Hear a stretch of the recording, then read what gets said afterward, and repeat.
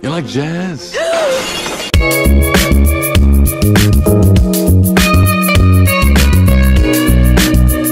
Alright, hey, what's up guys, and welcome back to another video. Today's video is going to be a little different. We're going to be doing a Python tutorial type thing. By the title, you've probably already guessed it. We're going to be making a bot that spams B-movie quotes or just the entire script to your friends or whoever annoys you that much to deserve it. So basically, before I started using Unity, I used to make really bad games on Python with limited modules, and now that I have a new computer, I can use the other modules I've always wanted to use. So yeah, I'm going to be using PyCharm. Just make a new project, go to the terminal. We're going to be using two modules. So the first one, we're going to do pip install pyautogui.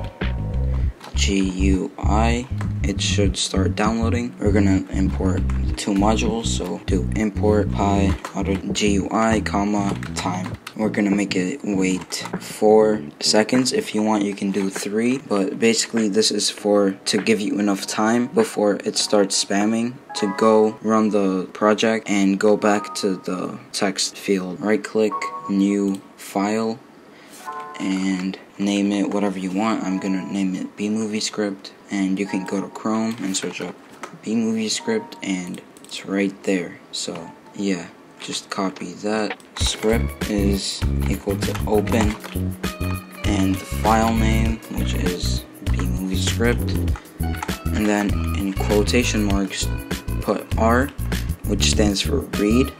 So it's only gonna read it and not edit anything. This is where the spamming part comes in. So we're gonna do a for loop for words in the script right here, and what it sees as a word is like one sentence pretty much. For every sentence, it's gonna type out the word, and then it's going to press enter. Alright, that should be done. So let's open up Discord. So basically I made a little test account and I've already tried it out. So alright, that's what we're gonna do. We're on the main, and you're gonna have 4 seconds to go and click this, and let's watch what happens. Oh, I know, time.sleep. What am I doing? Save that, run. We have 4 seconds, and there we go. I could just let it keep running, but I'm just gonna end that real quick so it doesn't crash anything. Alright, there we go.